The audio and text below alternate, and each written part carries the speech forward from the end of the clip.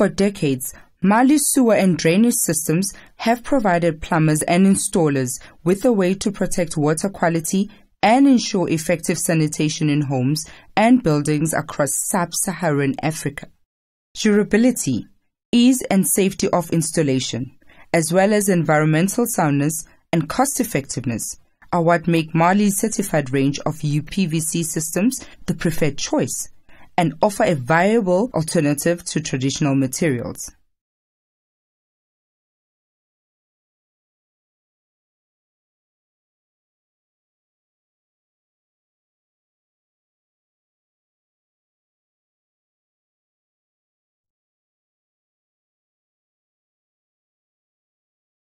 Measure the length of pipe and cut it square using a fine-tooth saw and a fabricated miter box.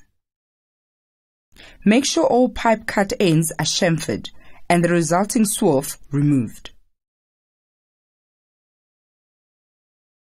Before joining fittings, plan out where all pipes and fittings will go. The lip seal jointing system allows high-integrity joints to be made quickly and easily. First, determine the insertion depth and mark it with a permanent marker.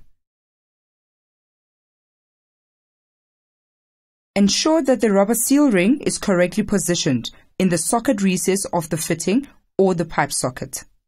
Apply a small amount of Marley lubricant to the chamfered spigot end and to the rubber seal ring to ease fitting.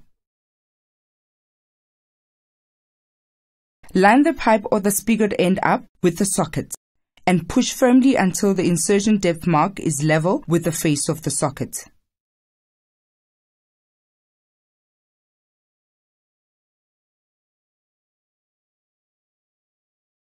Coat the outside of the pipe end up to the insertion depth, as well as the inside of the fittings with solvent weld and join together immediately by pushing the pipe firmly into the fitting up to the insertion depth. Remove any surplus solvent weld immediately with a clean, dry cloth.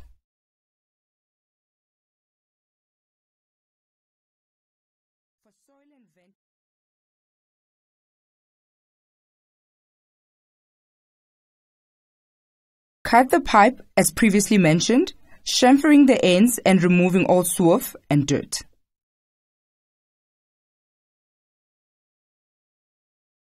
Like with the underground fittings, measure and mark the insertion depth. Ensure that the B-ring seal is correctly positioned in the socket recess of the fitting.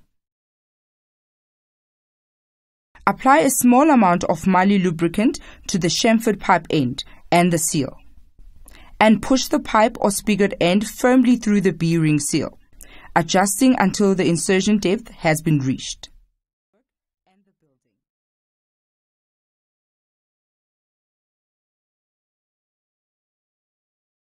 Place the saddle over the pipe so that the flow direction markings on the fitting correspond to the actual direction of flow on the main line. Align the saddle into the correct position and mark the saddle flange outline and the required hole in the main line. Remove the saddle and drill the hole in the main line as marked using a 50 mm hole saw. Refit the saddle and align properly, making sure that the flange lip fits inside the drilled hole. Ream as required using a half round or a round file, taking care to leave enough material on the main pipeline to secure a solvent weld joint against the flanged area of the saddle.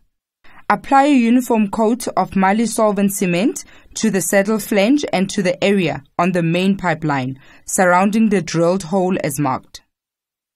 Secure the saddle strap in the original position as marked using the supplied M5 screw.